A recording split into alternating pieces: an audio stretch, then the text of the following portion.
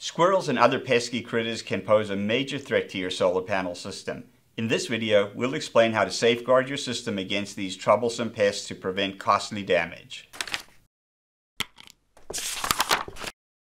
So Chad, have you ever seen squirrels or other rodents impact a solar array? I have, Warren. It happens quite frequently. Okay. Probably the story that comes to mind is we had a customer in Pennsylvania who heard squirrels, or heard something in their attic. And they knew it was squirrels. They saw them coming in and coming out, but they didn't know from where. And during that, some troubleshooting on site, we removed a solar panel, and there was an actual literal hole chewed through their roof where the squirrels would go in and out of their attic. Wow. So other than chewing through the roof, what other issues do these rodents create? Believe it or not, they create some pretty serious issues. One of the worst things they do is they love to chew on the insulation on your PV wire. Okay. And obviously you don't want that insulation damaged. It causes ground faults and other issues that can damage or cause your system not to function and cause electrical hazards.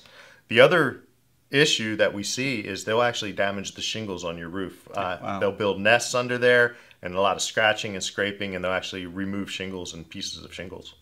If they're causing all of this damage, what type of solutions are available? Yeah, actually, fortunately, there's a pretty straightforward, easy solution that works very well and is fairly cost effective. I actually have a example of it right here. It's called Critter Guard. Okay. And Warren, this is actual PVC coated wire mesh, so they're not going to chew through it. Okay.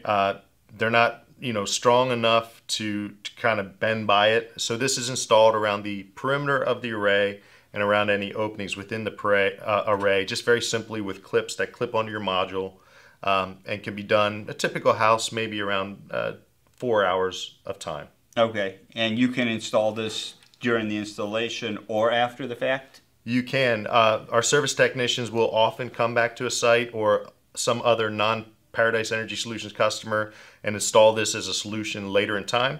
I would recommend, if you know you have squirrels, you have trees close to your home, that you consider asking your sales consultant about Critter Guard right away, because it'll be more cost effective to do it during the initial installation. So if I have a solar array on my roof right now and I just want to be cautious, I don't want to take a chance, I'd like to get this installed, what is something like this going to cost me?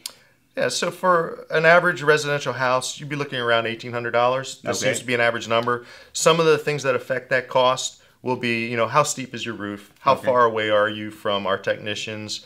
How chopped up or how many roof surfaces is your array on? If it's a nice square array on a low slope roof, that number's going to come down. Sure. And if it's more complicated, it may go up. Okay.